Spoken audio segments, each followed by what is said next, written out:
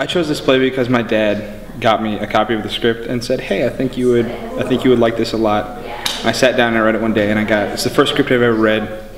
I got through it in like 45 minutes. I think it's a really important play. I think it's a really important play in any time and place, but especially right now with all of the awareness that's being brought to sexual assault on college campuses. This is an important play to do because it touches on that subject also.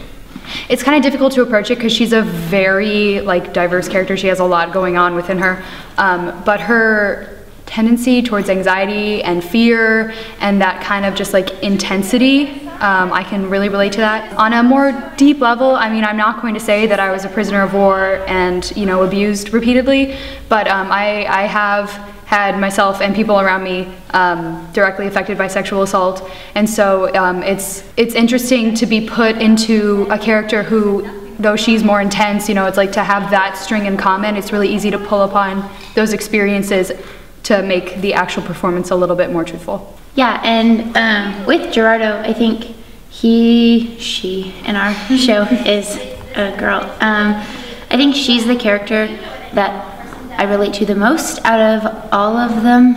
At the end of the play, Gerardo tries really hard to do the right thing and is just kind of a terrible person because of that. And just this constant desire to do good and to make sure that the presentation is good and to just be what the public eye wants to see, and then isn't really.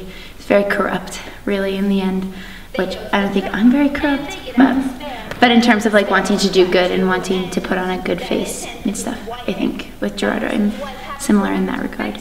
I think it's a commentary on guilt and innocence, and that none of us are truly innocent.